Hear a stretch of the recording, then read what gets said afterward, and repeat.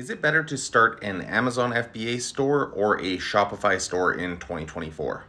It really depends what your business needs are and what you want to accomplish, but the pros of selling on Amazon FBA is that you'll already have a huge customer base because Amazon has those customers already, so you get to take advantage of their existing customers. Whereas with Shopify, you have to get your own customers, which can take a lot more time and a lot more money in order to attract those customers to your website.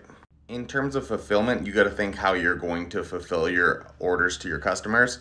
If you're going to fulfill them all yourself, then you could do either Amazon FBA or Shopify.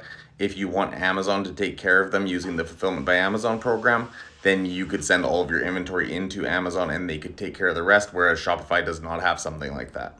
One of the huge benefits of Shopify is that the fees are way lower than Amazon FBA because they're not charging fulfillment fees or anything like that. And just overall, they're a lot cheaper. So if you're looking to save money on fees, then definitely Shopify.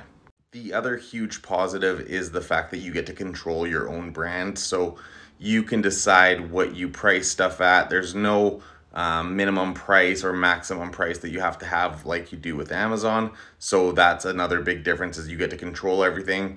Amazon can suspend you, whereas Shopify is not going to suspend you unless you're selling like illegal products or something.